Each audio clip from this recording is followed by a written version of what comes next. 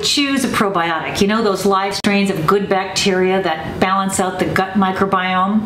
Now, doctors might have recommended it to you for a GI issue or maybe a skin condition or something related to your immune system. Now, the tricky part is that you have to have the right genus and species and strain and the right amount of bacteria in order to have a particular health outcome. For example, Culturelle is one that has one strain, and it's known to be effective in treating GI issues after you've had a round of antibiotics. VSL3, on the other hand, has multiple strains, and it's known to be more effective for irritable bowel syndrome. Now, it's complicated.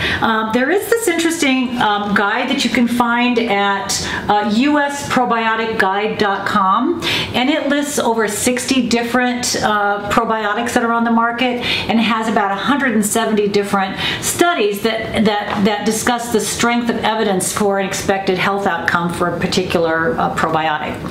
Now, there is more that we don't know than we do know about probiotics. So if, let's say, you have irritable bowel syndrome and you try one probiotic, you try it for a week, and if it doesn't work, you try something else.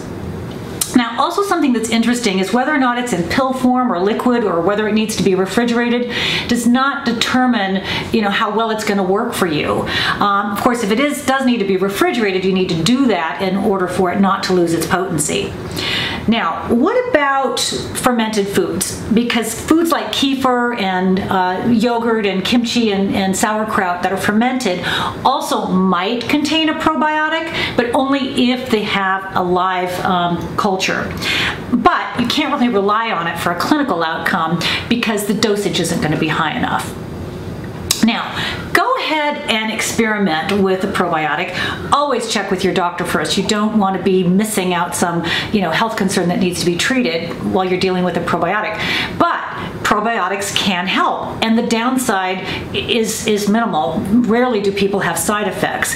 But what you also want to make sure that you do is pay attention to those prebiotics, those foods that we eat that feed the gut and keep the gut healthy. And that would be high fiber foods like white beans, whole grains, vegetables and fruits, garlic and onion. That is smart eating.